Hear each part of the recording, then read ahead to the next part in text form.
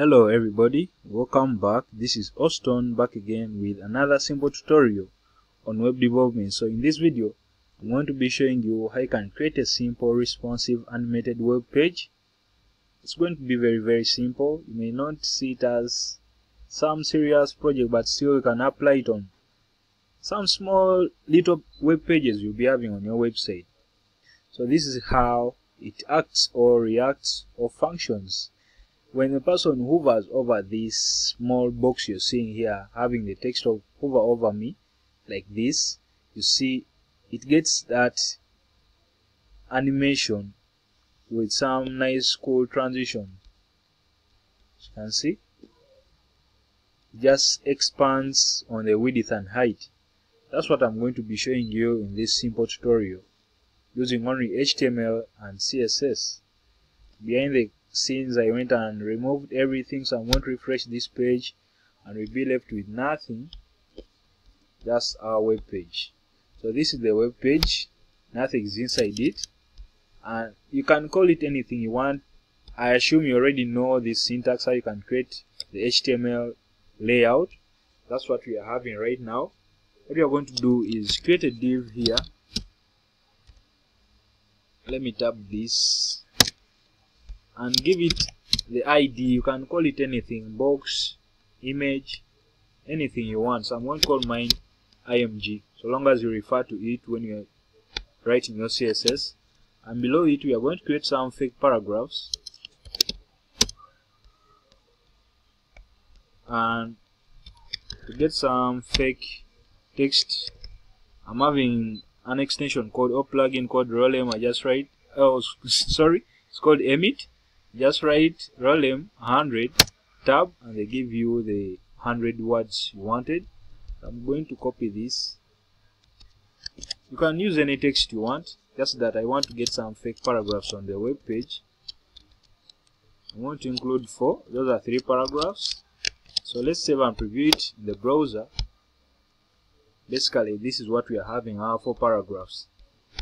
That's all we need for HTML. And this is the important part we have to concentrate on. We are going to use the internal style sheet. We are going to write style, and inside style, that's where we are going to put our code. Basically, I always see people complaining about this type, that it's no longer needed. Nothing will happen to your code even if you use it, even if you leave it there or remove it, everything will still run the same way. So what we want to do is target this ID of img.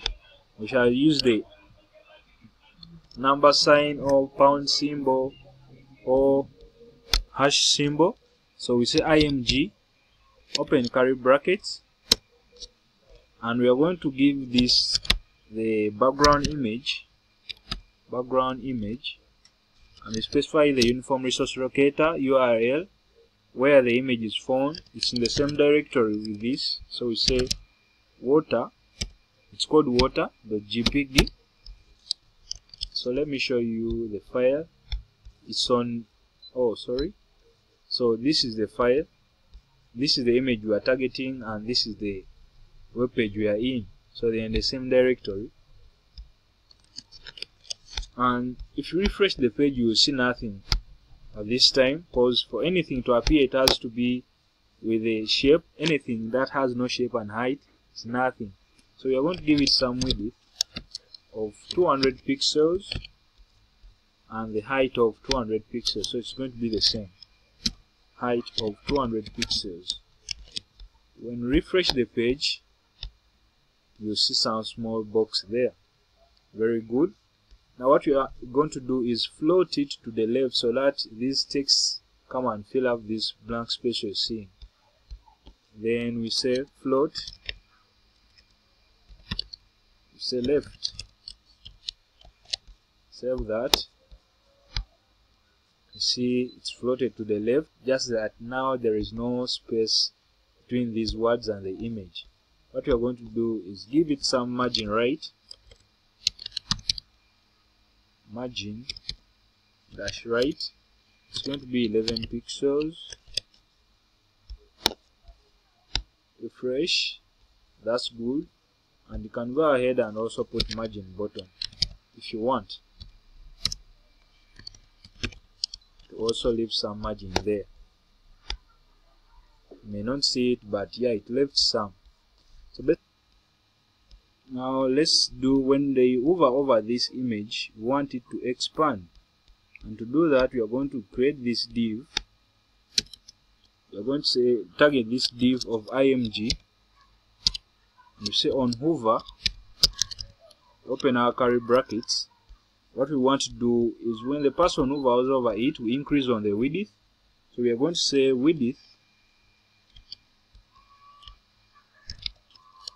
which as you can see here it was 200. Now here we are going to increase it to 500 pixels, and the height is going to become 400 pixels, and we are going to use the same image, background image.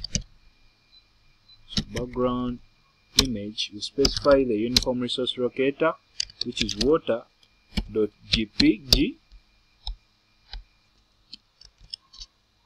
Let me first see this. You can see now we are having that transition from 200 to 500 of width and 400 of height. Very simple. Now I want it to be seen. What we are going to do is come and give it some background size of cover, so that they display the full image. Refresh. Nice.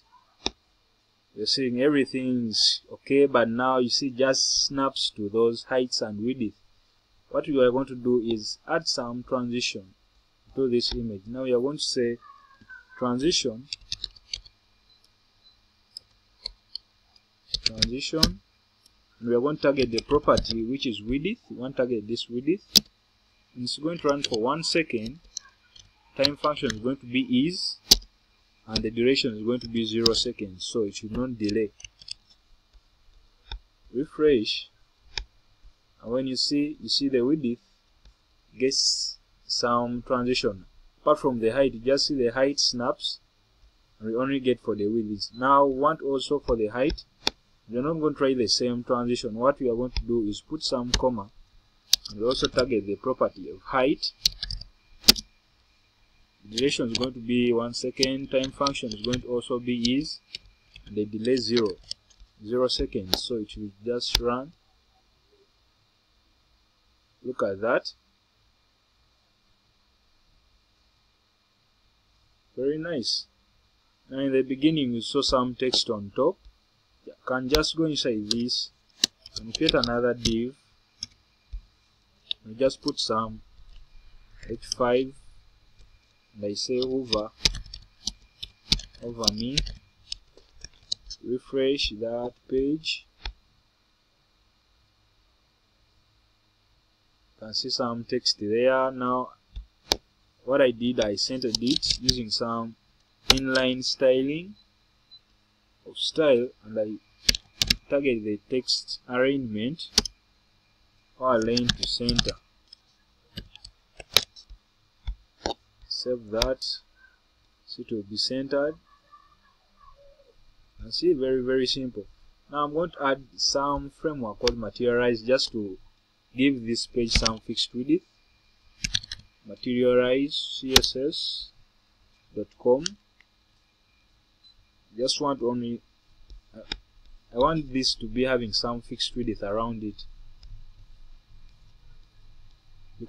The tutorial is done. We just want to now make it look nice.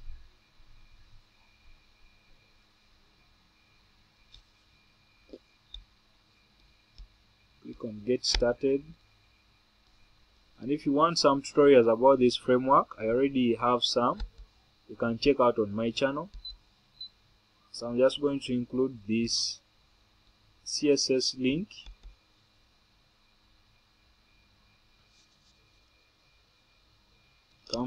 Include it in the head section.